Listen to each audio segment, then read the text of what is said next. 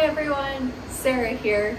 I know it's been a while since I last posted, so I finished my AT Sobo journey last November. I came home and immediately went back to work. So I've just been working, hanging out in Tucson. Yeah, just doing my thing here. Also, I want to apologize for the background noise.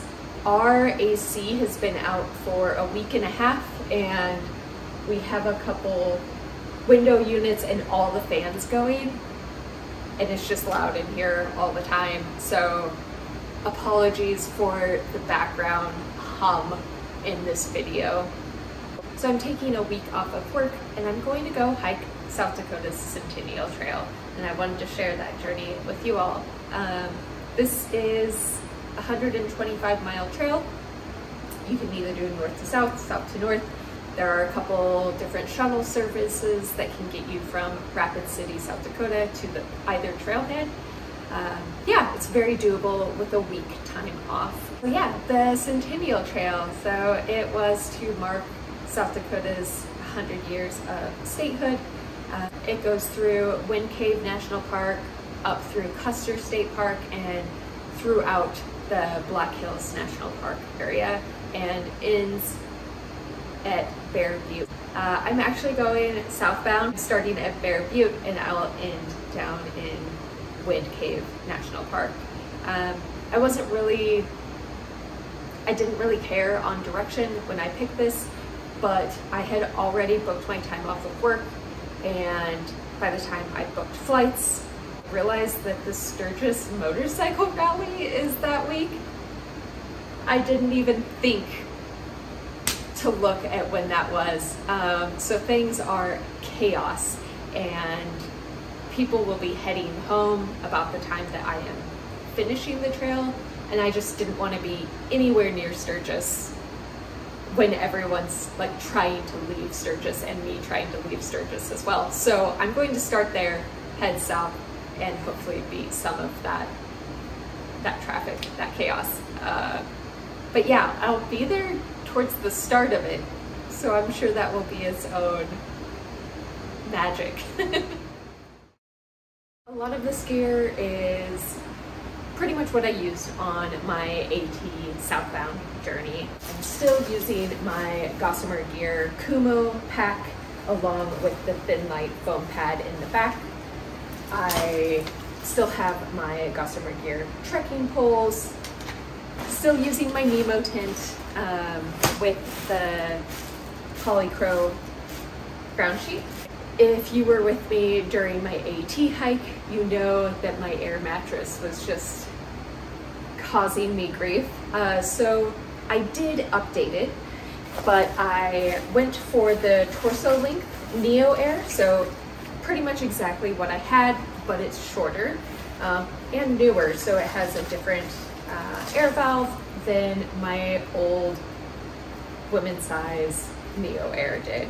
I am also bringing a lighter quilt. So on the AT, I carried my 10-degree quilt with extra stuffing in the foot boxes, extra toasty. This time I'm bringing my 20-degree quilt. It is the one that I carried on the PCT in 2017.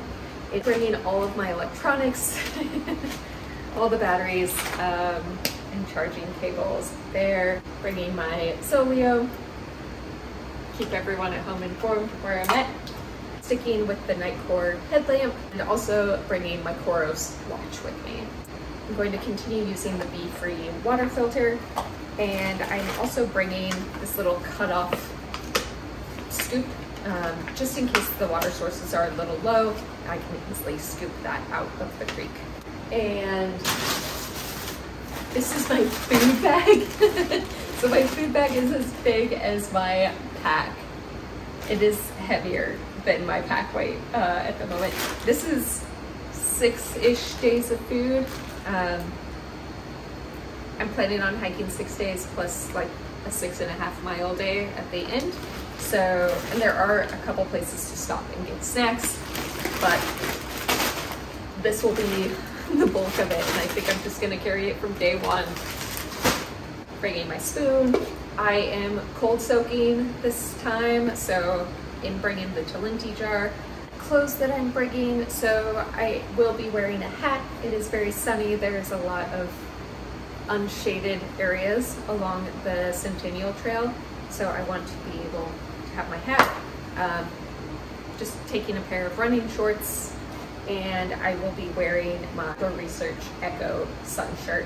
It's super light. I hike all over Arizona with it. The more you sweat, I feel like it keeps you cooler, so I'm bringing that.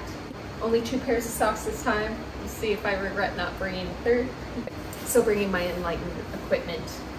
Puffy, just in case I get cold. It is dipping down into the 50s overnight, and I've been living here where it's 110.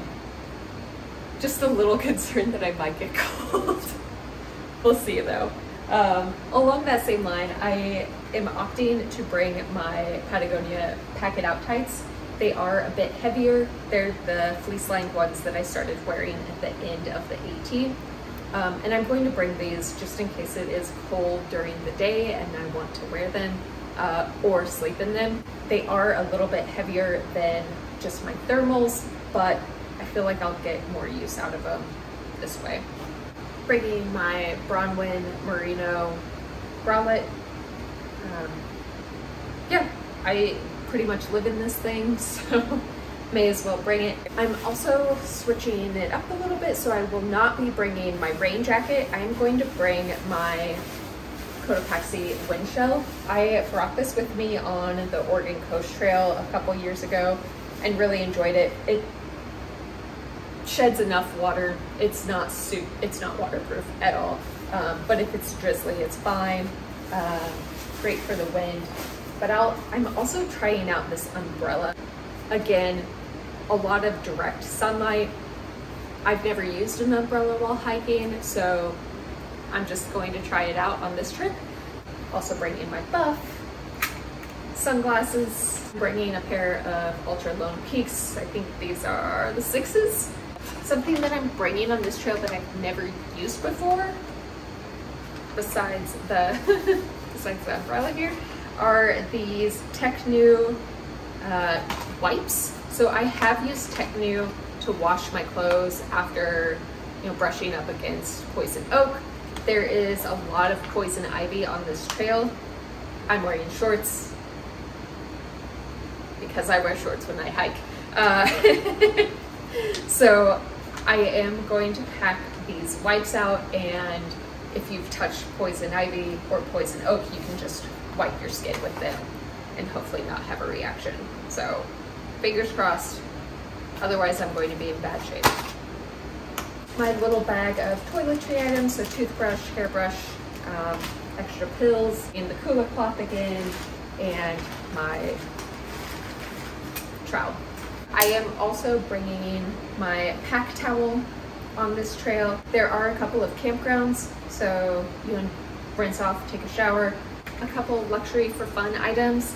I usually do bring a paper journal. This one's a little bit bigger than I would normally bring on a thru hike, but am bringing it on this trail.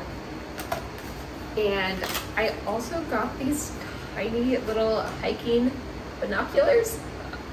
So I got these a couple years ago, taking them out for day hikes.